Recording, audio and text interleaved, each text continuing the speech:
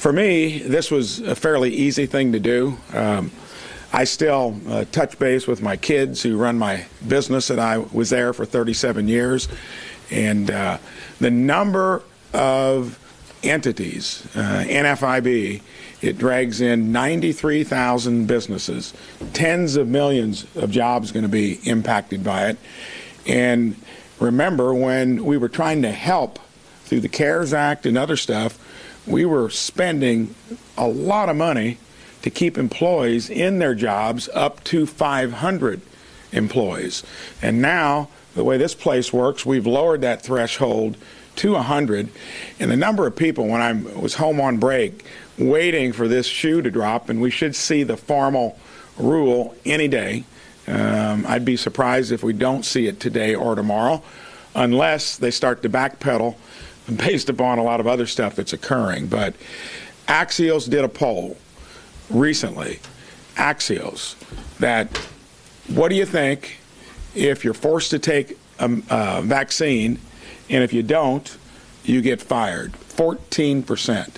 That means that 2/3 of Democrats think that's a bad idea. So we're here today to talk about in our own states how this is going to impact. All I can tell you is that most businesses took COVID serious from the get-go. They wanted to keep their employees and their customers safe. And now, right after we found a rhythm to get through it, and things are looking like we got it in the rearview mirror, at least we've all learned to live with it in a responsible way, could be the biggest wallop that small businesses have taken in the whole journey. So that's what we're here to talk about today. And Senator Solomon, you wanting to weigh in? Sure. Thank you, Mike. Well, I want to thank Senator Braun for the work he's doing on this issue and what we're going to be doing here with regard to the Congressional Review Act resolution. But the President's action on this vaccine mandate, they are unprecedented and almost certainly, in my view, amount to unconstitutional overreach. The idea that one man, the President of the United States, can force Americans to choose between getting a vaccine or keeping their job and putting food on the table for their family undermines literally all principles of liberty found in our Constitution. And Senator Braun just touched on another important principle that this Biden mandate undermines. Last year, at the height of the pandemic, we all worked together, Democrats, Republicans, the Trump administration, to provide relief to American citizens and businesses struggling to survive the pandemic. We did this through the CARES Act and many other pieces of bipartisan relief legislation for Americans. A core principle of all this legislation was that if an employer, say an airline or even a small business, received federal COVID relief, that employer was required to keep their employees on the payroll. They could not fire their employees. Keeping the bond and connection between employers and employees was one of the most important bipartisan principles of all our legislative action during 2020. With the Trump administration, now what do we have? Joe Biden has taken a sledgehammer to this approach, mandating that employers fire their employees. It's a complete 180. Oh, and let's do it right before the holidays. And if they don't do what he says on vaccines, then they will be fired. Look, I think we all want to put this pandemic behind us. I've gotten vaccinated. I think all of my colleagues have. I've encouraged others in consultation with their doctors to get a vaccine. But we live in a constitutional republic, not a dictatorship, and the president simply does not have the authority to require private companies to fire their employees. It is already mentioned the practical aspects of this unconstitutional order will be profound. More worker shortages, worse supply chain disruptions, less public safety that we have now in our cities, and increased pilot shortages in our skies, all right before the holidays.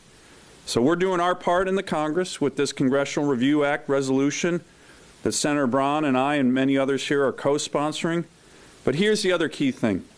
We are respectfully asking other Americans to consider to do their part as well. What do I mean by that?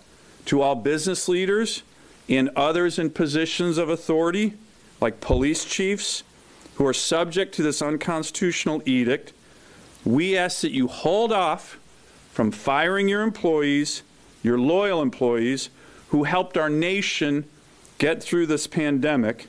Wait until the numerous lawsuits against this federal vaccine mandate have been resolved. And I will say, as Alaska Senator, I was proud to see just last week the Alaska Railroad rescinded its vaccine mandate order, and it said it was going to wait for the outcome of litigation. So I believe certainly that others should follow their lead. We know that such action is difficult. The feds have a lot of power. This can take courage, but we think it's the right thing to do for our country and our fellow American citizens. The American people, and indeed Tennesseans, are not anti-vax. What they are is anti-socialism. And what they see happening with this vaccine mandate, this one-size-fits-all, government going to tell you what to do, how to do, when to do, they see this as a part of the Democrats' agenda to take control of your life, cradle to grave, daylight to dark, 24/7, 365.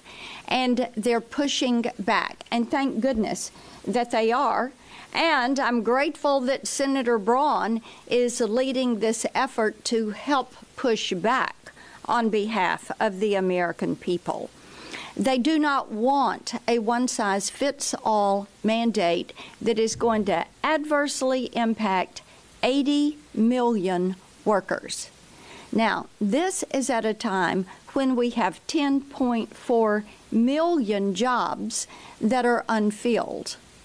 And we have families that are struggling to come back from the pandemic, and people that are trying to get back to work. And in order to push this socialist agenda, this government control of health care, what do? A one-size-fits-all vaccine mandate that says if you don't get the jab, Joe Biden is going to get you fired from your job. And that's the message that they're sending, that the vaccine and getting a shot is more important than you being able to provide for your family.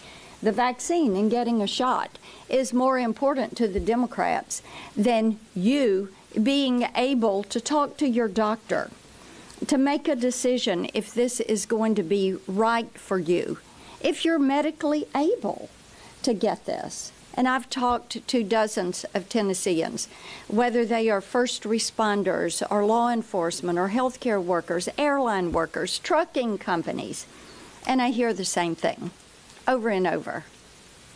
I'm glad President Donald Trump got our agencies and our pharmaceutical companies working together, that we got a vaccine, that we got it to market, that people that can take it are going to take it. And many are. But the point is, don't force someone to do this against their will. Allow them to talk to their doctor, to look at their family medical history, and decide if this is going to be a fit for them. Thank you for being here this morning and allowing us to address in front of you is a hugely important topic. Isn't the question who is best to decide whether or not a person should be vaccinated, other than that person in consultation with his or her physician? No one would think it's the best result to have something in Washington, D.C. dictate whether you or a member of your family must be vaccinated. No one would think this decision should be taken away from Wichita, Kansas, and decided in Washington, D.C. as to whether or not, in order to come to work, you have to be vaccinated. Decisions made closest to home, those decisions which are particularly personal, made closest to the home, are the best. They meet the needs of the person who should or should not be vaccinated, and they meet the needs of the workforce and the employer and the workplace. This has become perhaps the most topical conversation in Kansas today, is the vaccine mandate and the consequences that it has to individuals, the workers, who are contemplating what life will be like without their current job, and secondly, their employer, who desperately needs them to be at work. We've worked hard to grow the Kansas economy. We're working hard to expand the opportunities for Kansans to have good jobs. And those efforts are paying off. There are great opportunities for employment today, but too many people are making the decision that they cannot, because of the mandate, continue to work. The consequences in Kansas are really damaging, and I would ask the President to not be tone deaf. President Biden step forward and alter this, eliminate this mandate, and let the decisions be made back home between employee and employer. This certainly is a matter of freedom, personal freedom. The choice to decide about whether or not you should be vaccinated should be the individual. But it's also about the ability for this country to remain a world power, to remain safe and secure as a nation, and to have a growing economy that creates opportunities and the American dream to be alive and well. At a time in which our international challenges are so great, our adversaries are on the march, and would love to see the diminution of the United States, love to see problems and challenges here. The vaccine mandate contributes to those challenges for us as we try to compete in a global economy and maintain our national defense as China, Russia, and others keep advancing their cause to the detriment of Americans' freedom. We have fought and lived. Veterans Day is coming up. Many have fought for freedom across the world, and certainly for Americans. And here we have a mandate that eliminates the freedom. Mr. President, do something different. Reverse course. And then in the absence of that, I would ask my Democrat colleagues to join most Republicans in support of Senator Braun's Congressional Review Act of this new regulation coming from the Office of Management and Budget. Thank you. Senator Hogan, Senator Langford's got a committee. Oh, sure. Go ahead, James. Absolutely. Thank you. I appreciate that. September the 9th, President Biden stepped up and announced to the nation that he's losing patience with the country, and so he demanded that everyone steps up and gets the vaccine and laid a mandate down. Federal workers, federal contractors, members of the military, and on private businesses. And he defined that as businesses with 100 people or more. He literally reached into every company and said, I don't care how you run your company. His statement was, I'm the President of the United States. I'm now going to tell your company what to do. It has caused chaos across the country and across our economy, and it's because a tremendous amount of frustration in a lot of families and employers in my state in Oklahoma. Listen, the vast majority of the people in my state have been vaccinated. They've chosen to do that. I've been vaccinated. But the vast majority of the people that have been vaccinated also say that was a personal choice that I made.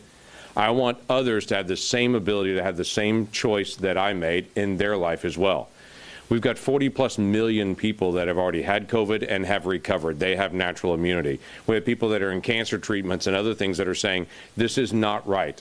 I have a friend of mine that his son has had long-term COVID, and after months and months and months of a very difficult, long recovery, is now on the other side of it. And now his employer is saying, if you want to stay employed, you need to have this vaccine. And he has no idea how his body's going to react to this. He literally has to choose between his own doctor telling him don't do this or keeping his job, because President Biden has determined he's going to be the nation's dad and he's going to tell everyone what they have to do.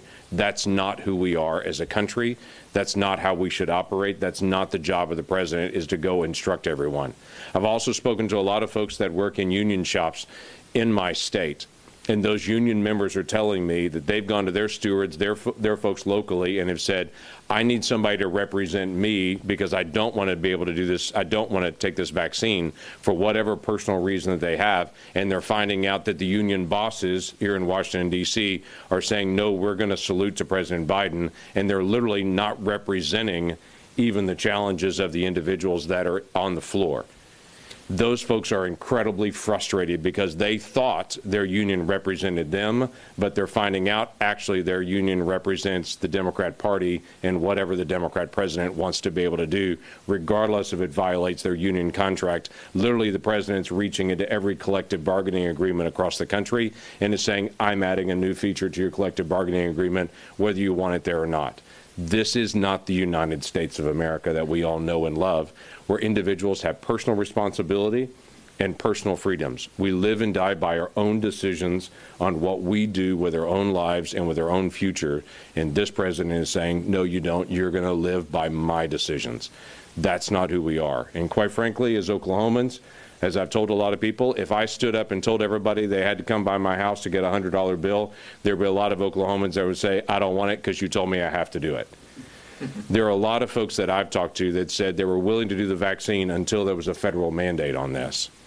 And now they're digging in because we're Americans and we're a stubborn breed. That's what has made us the most prosperous economy in the world, is because we're a stubborn people that works hard and has personal responsibility. And it is not the job of the president to take that away from the American people. And it is certainly the cry of the people of Oklahoma to say, do whatever we can to stop it. Now, we can't bring up a bill in Speaker Pelosi's House, and we can't demand that Chuck Schumer takes up a bill to be able to take this down, because we're all part of legislation, but we can push and get a Congressional Review Act to be able to get this mandate pulled out as soon as they put it in. And we believe the reason they've delayed putting out the instructions from the Department of Labor so long is because they're afraid of this exact thing that we're doing. They don't want us to be able to challenge this and put everyone on record to say we want to encourage people to take a vaccine but not mandate a vaccine, because that's the American way. So we are putting this forward right now to try to bring this to a head and to say, let's settle this today. So I was home in North Dakota over the weekend, got around the state, and I heard about this issue more than any other issue, hands down, and from people from all walks of life, older people, younger people, moms and dads. Clearly, this is something that Americans are very concerned about, and they want to be able to make their health care decisions in consultation with their health care providers. Of course, vaccines are important tools. I've been vaccinated, but that's a decision that people and their families make in consultation with their own health care providers, not as part of some kind of mandate. And think of what's going on here now. In essence, the president is directing companies, private companies, to in essence go in and enforce this vaccine mandate on their employees or fire their employees. Clearly, that goes beyond civil rights and constitutional rights. And so that's what we're doing with this CRA, Congressional Review Act. It was designed for this kind of situation. And we hope that we have enough support to pass it. But essentially what it would do is, once Department of Labor, OSHA, comes forward with a regulation saying, okay, businesses, now you have to go enforce these mandates on your employees or terminate your employees.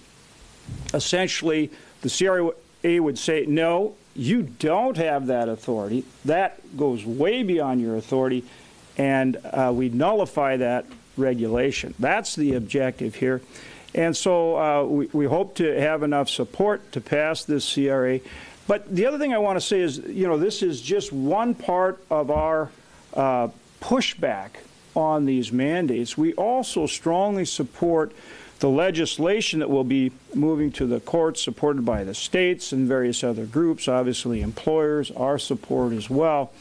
But clearly this is a case where the courts need to enjoin this action by the administration, this mandate, and say, no, this does not pass constitutional muster. This does supersede your authority. So enjoin that action up front, adjudicate it, and then strike down the regulation. And I think the courts will do that. And that's why it's so important that we have conservative jurists on the bench, meaning judges that will uphold the law, not legislate from the bench. And so whether it's this issue or other issues like it, that's why it's so important. That is the role of the courts, is to make sure that the executive does not supersede its authority in these kind of situations, and that it protect protects people's civil and constitutional rights. You know, guys, this is pretty simple. The decision to be vaccinated should be up to the individual and not to the government. I have chosen to be vaccinated, and that was my choice after meeting with my medical physician. But a blanket mandate is just not the answer. Government should not be forcing this on hardworking Americans who just want to maintain their jobs and to have to choose between a vaccine and a livelihood. And it will only exacerbate the staffing and supply chain that we are having such issues with. You know, I'm a mom, I'm a wife. I go to the grocery store every weekend and see those empty shelves because of the supply chain in so many, many instances. But I think the president should be addressing the supply chain and not just giving Americans pink slips right before the holidays get here. This is not American. We should be able to make our own choices. And, you know, this Biden's big government knows best policies, it has divided this country more. And we need to be coming together. We need to be overcoming this crisis of COVID-19. And it definitely should be up to the American people of their choice, of their health, of their medical decisions, and not President Joe Biden's. Good morning. I'm Fred Keller. I represent Pennsylvania's 12th Congressional District. I'm also the ranking member on the Workforce Protection Subcommittee of the House Education Labor Committee. And I really want to thank Senator Braun for holding this press conference and for his work and his fellow senators' work on the Congressional Review Act to get out ahead of the rule that's coming out from the Biden administration. We're doing the same thing in the House. I will be introducing this in the House, and every Republican member on our committee is behind the support of this. And what we want to do is we want to make sure that Americans have the freedom to live their life as guaranteed in the Constitution. And you've heard from it, this is not just a Pennsylvania problem. You've heard from the senators and from Alaska to Oklahoma to Pennsylvania. It's an American problem. And what we need to do is we need to make sure that President Biden gets the message loudly and clearly, that he can't just do an executive order or have a rule put out and then make America's job creators enforce his will upon the American people. Think about this. You have one person saying this is what's going to happen, much like he's done in many of the other things with energy, with our inflation. Everything he's been doing, he's been going it alone and hasn't been consulting my colleagues in the Senate, us in the House. If we wanted one person to have that kind of power, 245 years ago, we would not have declared independence. We are America. And the citizens that we represent, the states that our senators represent, deserve to have their input heard by this president. So what we're here today is we're going to make sure that the Biden administration understands that the people of America are hardworking, thoughtful, and he needs to trust our job creators, our employers, that they can run a safe work environment and not have to put this mandate in. Certainly the people that work in these businesses believe that, or they wouldn't be going to work every day. They wouldn't be requesting this not to happen. I've talked to job creators. I've talked to people that go to work every day in Pennsylvania. And you know what they're saying? I don't need the government telling me what's best for me and my family. And as was said so very eloquently here today, we're doing this right before the holidays. We have supply chain issues. We have an inflation crisis. And we have a president that isn't willing to listen to the people for whom he works. So what I'm saying right now is I appreciate the opportunity to be here today with the senators and Senator Braun for what he's doing here. We're committed to making sure that we are standing up for every American's rights in everything we do. And this is just the first step in what we need to do to make sure that your rights are protected. Thank you. Good morning, everybody. And Senator Braun, thank you so much for leading this charge. I support the vaccine. I support the vaccine, but not the mandate. I support the vaccine, not the mandate. And I hope President Biden was listening to the people of Virginia yesterday. In a state that he won by double digits, a Democrat governor lost. I think the Virginia people were telling the president we still value our freedoms, our individual liberties. I hope the president heard loud and clear to never get between a mama bear and her cubs. And whether the issue is our school curriculum, guardrails for our school curriculum, or if the issue is a vaccine for our children, or maybe making that choice between a jab or a job for those children's parents, that the president is listing that we still value our individual liberties. I want the people of Kansas to know I'm up here working to protect those civil liberties, all of our God-given rights that we've been given. I want the people of Kansas, I want Congress, I want the president to know that we are going to use every tool in our toolbox, every arrow in our quiver to stop Joe Biden's unlawful vaccine mandate, including, if we have to, stopping cloture on the CR to fund the government unless they take out this language which harms hardworking Americans. You know, it was just months ago that we asked heroes to run to the sound of this battle, to this epidemic, a time when we didn't know what the consequences were, what the morbidity and the mortality was from this virus. We asked nurses and healthcare workers, emergency responders to run to the sound of this battle. We asked truck drivers to drive our supplies. We asked people in the meat packing plants to keep that meat being processed. We asked people at Wolf Creek Energy Plant to keep the energy going, to keep the electricity running for our homes. And now those people feel like they're about to get a slap in the face, that they're no longer essential employees, obviously. Perhaps 20% of Americans have chosen not to take this vaccine. And again, I encourage them to take that vaccine. But there's still going to be some that don't. And that's going to lead, once they're fired or separated, it's going to lead to more inflation. It's going to exacerbate an already horrible situation with our job shortage, plug up more supply chains, and again, it's going to lead to inflation. You know, as a physician myself, I value the sanctity of the physician-patient relationship. I've taken care of thousands of people with viruses. And if I've learned one thing, that one virus doesn't impact everybody the same way. And that's why patients should have the right to sit down with their doctor to talk about COVID-19. What are the risks to me, to my health, versus what are the risks from this vaccine, and allow that individuality to continue that America has come to enjoy. I think this CRA is a great way to respond to President Biden. Again, it's one tool in the tool shed. We're going to do everything we can to stop President Biden's unlawful, unconstitutional vaccine mandate. Thank you. Thank you, Roger. So we're about out of time, but number one, there are 41 Republicans already on this. The other 9 want to see the text. I think a good portion of them, once it's released today or tomorrow, or who knows when, will join as well. It's the only tool, along with what Roger's talking about, that formally, though, puts everyone on record.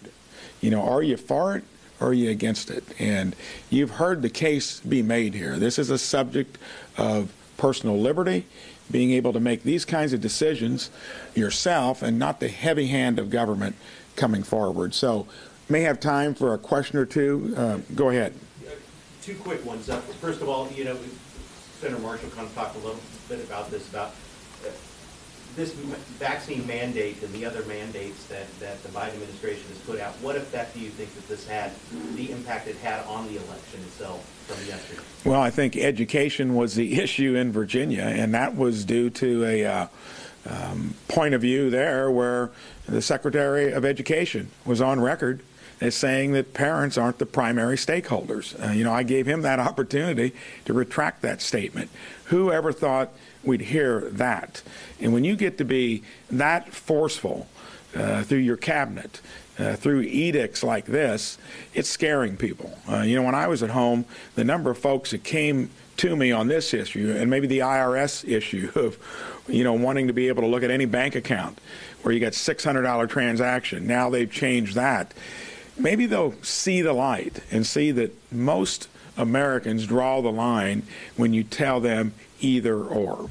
And do you feel that this is momentum going into the 2022 election? I think so. I mean, when you were going in with a place where you were supposed to maybe win by double digits, and you look at what happened in Virginia, and New Jersey's too close to call.